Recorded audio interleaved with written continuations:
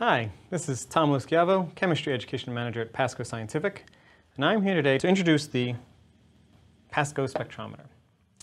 This is a visible spectrometer, and you'll notice from the box that there's a cuvette holder. The labels indicate the light sources that can illuminate your sample. There's a label over here indicating where the detector is. It can work via USB, via Bluetooth, and there's a power indicator. On the side, there's a USB port and a power button. I've already turned the spectrometer on, and I've connected it via Bluetooth to an iPad. And I did that through the Bluetooth settings using the spectrometer ID number, similar to the way we pair SparkLink Airs and AirLink 2s. Once I start the software, the spectrometry software on the iPad, then it'll also ask me to pair the spectrometer, and I'll do that the first time again using the ID number on the back. After I do that the first time, it'll recognize the spectrometer and it'll pair by itself. So let's dive in a little bit and see how we can use the spectrometer.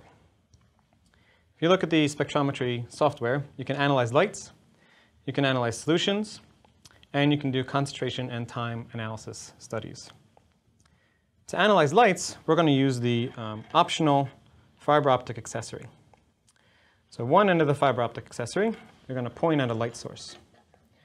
In this case, I'm going to use some gas emission discharge tubes. And I'm going to use a clamp to hold it steady.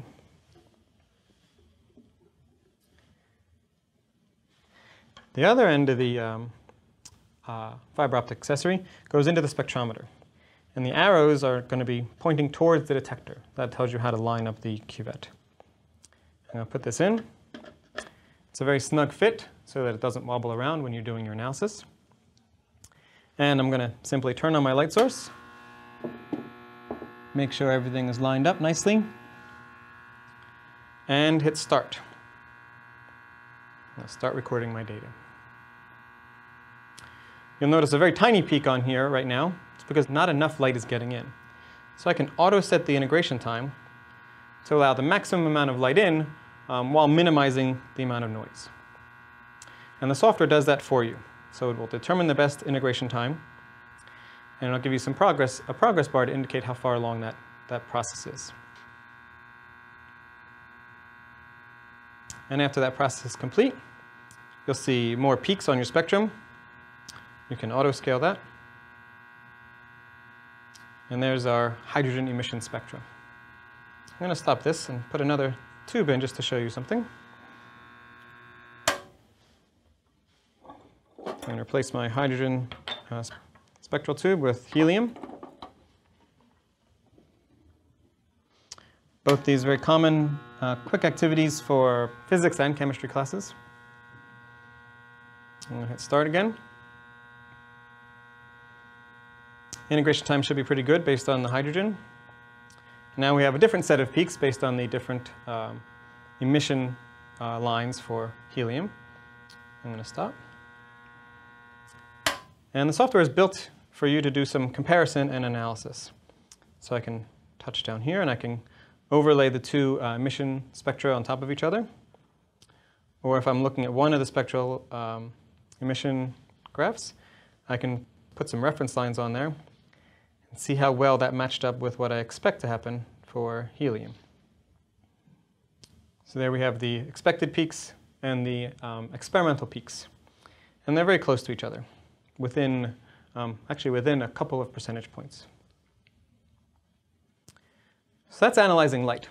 The other common use for the spectrometer is going to be to analyze solutions, colored solutions like we have here.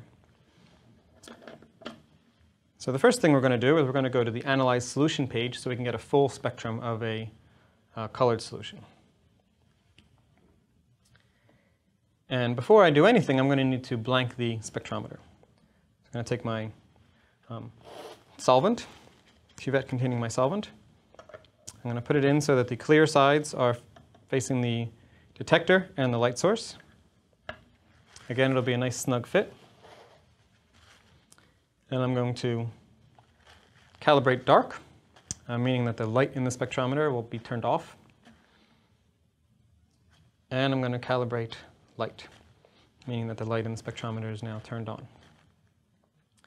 And I'll go through a calibration procedure,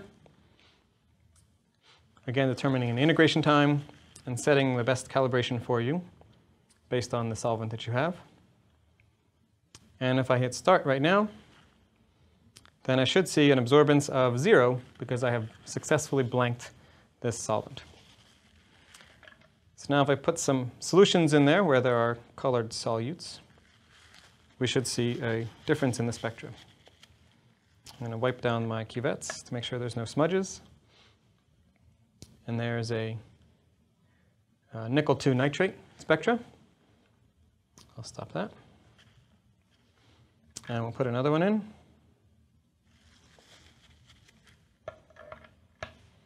And start. And here is crystal violet. Now, if you want to do more studies, which we'll show you in later videos, like concentration and time experiments, then you're going to want to set a wavelength to do those studies. To do that, you're going to use the coordinates tool. There's a tip over here in the tools section. Use the coordinate tool to set the solution's wavelength. I'm going to touch the coordinate tool. The tool comes up. I'm going to drag it over to the area of the curve that I want to do my analysis on, typically the highest absorbance. And I'm going to hit the check button. And now I have a line indicating that that's where I'm going to do my analysis of the crystal violet in this case. And I'm going to stop. Now, the other nice thing that you can do with solutions, without getting into Beer's law and kinetics, is you can do fluorescence very quickly and easily. The spectrometer itself has 2 LEDs for fluorescence, a 405 nanometer excitation wavelength, and a 500 nanometer excitation wavelength for the fluorescence. So if I go to the fluorescence tab, it will turn on the light in the spectrometer simply by going to the tab. I'm going to put a fluorescing sample in here. I'm going to hit start.